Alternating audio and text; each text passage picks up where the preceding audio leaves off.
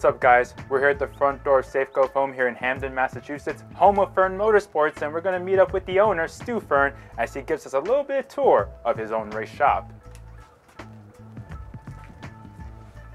Hey, how we doing? Welcome. What's up, Stu? How we doing, Bonza? Can't complain, man. Thank you for having us over here. Yeah, love to have you. I'm excited. It's going to be good. I mean, how long you been doing this here at Safeco Foam?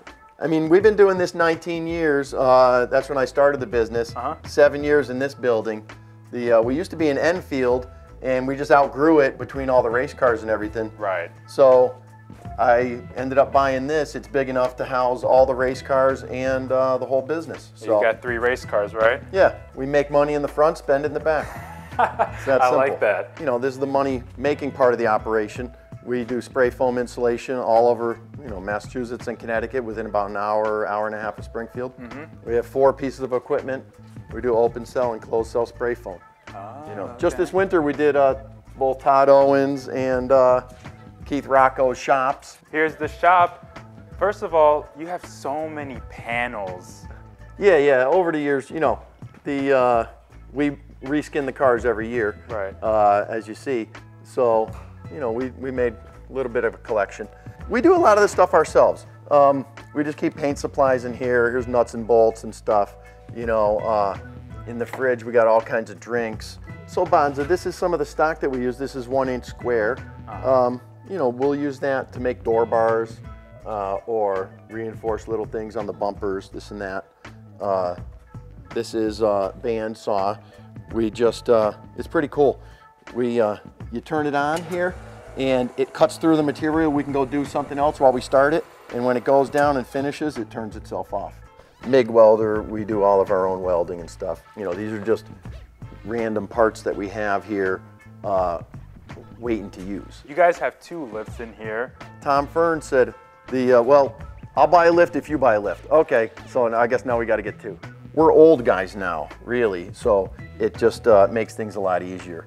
So let's say, for instance, we need to pull the tranny or, do something like that. Or we were in tech last night and they pulled the tranny. We got to put it all back together.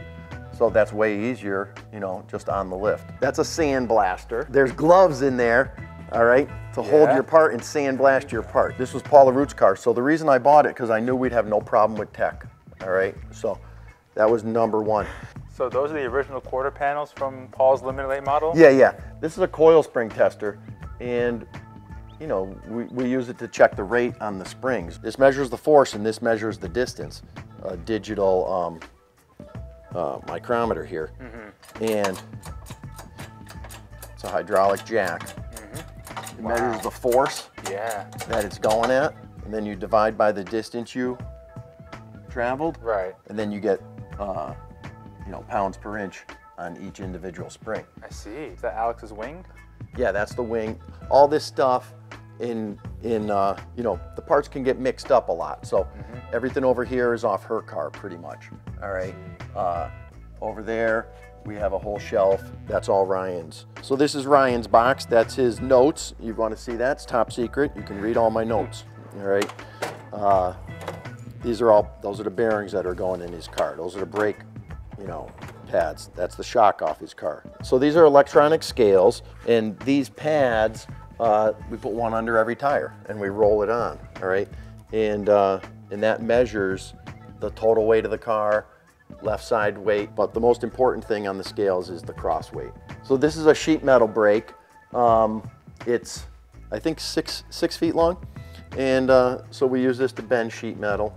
This is a press. We use this, regular automotive shop would have this, press bearings in and out. We also use it on the race car to straighten out door bars, whatever, stuff like that. These are must-have, spare parts. The front valence has to be 5 inches off the ground at all times. Oh, ride height. So, right. So we put the nose on pretty close, a little bit higher than it has to be. And then you put this on and it's movable here. So you slide it down till it's exactly 5 inches and then you're good to go. This rear is out of a Granite State car, all right? Oh. This one is out of one of the late models. Yeah. Gotcha. So.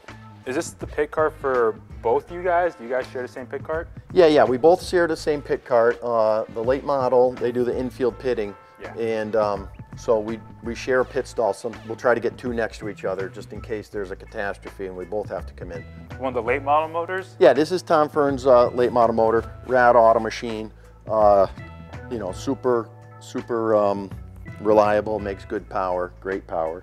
Yeah, tire machine, this is a luxury. We got that maybe a year or 2 ago. You can change them by hand, but this is just a little bit quicker. So with the dice up here. That is from the highest paying late model race ever at Stafford. Ryan won in his rookie year. He won the 50 lapper. It had paid almost 3,500 bucks. So it's a memento from that.